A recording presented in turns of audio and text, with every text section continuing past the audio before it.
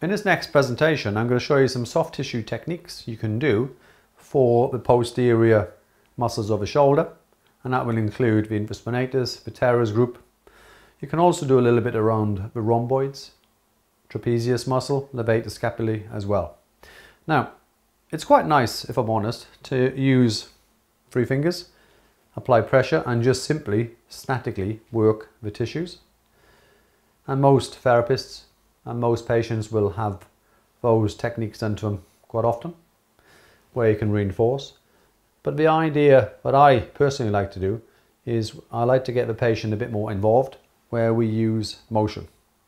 So what I'm going to get my patient Max to do is, with thumbs leading because it's safer for the shoulder, and also as he abducts the shoulder as far as he can, obviously we are using certain muscles like the suprapinatus deltoid will do that, but then the scapula will rotate in an upward direction, and that will be by the serratus.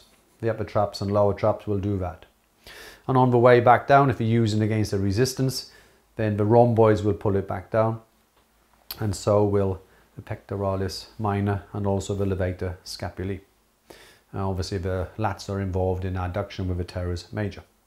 Now, so what I'm going to do is, take a breath in please.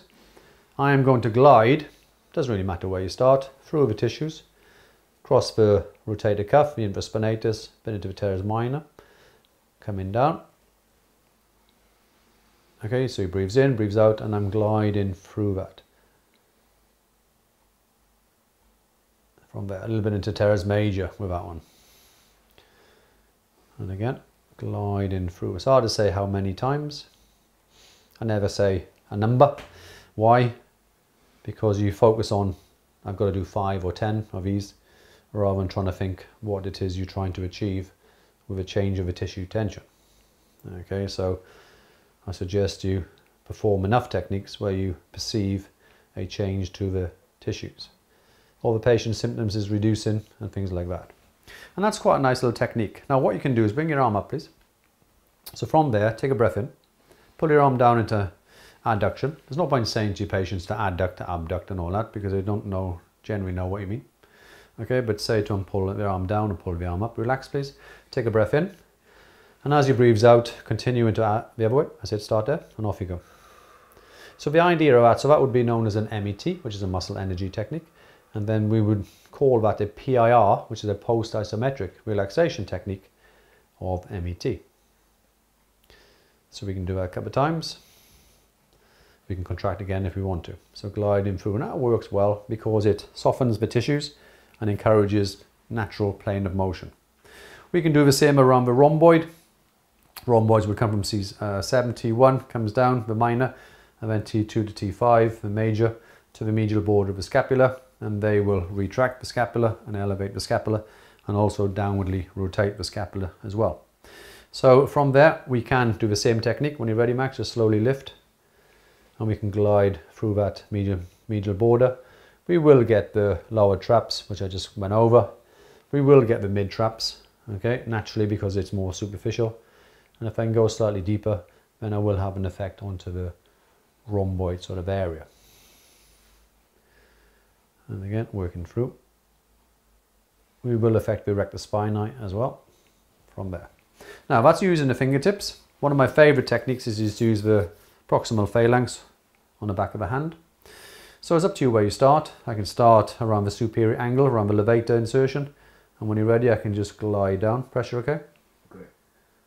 Okay, and I can just work through that. From there, I can almost like say to him, pull your arm down. 10, 9, 8. After 10 seconds, take a breath, and off you go again. So we can work again around the rhomboid area in rectus spinae. From there, around the infraspinatus, the teres. You'll cover the posterior deltoid, which is here as well. Okay, so you can cover the posterior deltoid as you come in round. I can also control the arm. Let me take the weight of the arm. Okay, so I can control all the movement passively. So from there, I can glide around, and I can just control all of it around the inferior angle of the scap, because it's obviously rotated now. I can work through. You know, if I find a tender point, I can almost do what we call a positional release. I can hold. I can almost like horizontally extend. Let me do it. Until it changes, I can cradle the arm and I can almost cause a compression technique to slacken the tissues in here. And hold for about 60 to 90 seconds. Glide in through. I can even work into a little bit into the lats. Coming down from there. Change my angle slightly. I can come into that supraspine fossa and just work into the supraspinatus. For the supraspinatus, I'm going to bring the arm into adduction because it's an abductor. Okay, so I can just glide through that, around. I can even use my thumb. If you're using your thumb, just try not to use the thumb to hyperextend. Use it horizontally, so you glide in through the tissue. So I can come into the upper traps and almost lower the shoulder and working down through that. I quite like the passive techniques because I do all the motion. You can have your hand through here. These are quite nice. Gliding down through that. So I'll hit a little bit of levator, obviously trapezius because it's the more superficial muscle. I can bring the arm more into, can't really have much motion here, you can see. So I can bring the arm back and just simply horizontally flex the shoulder a little bit in here.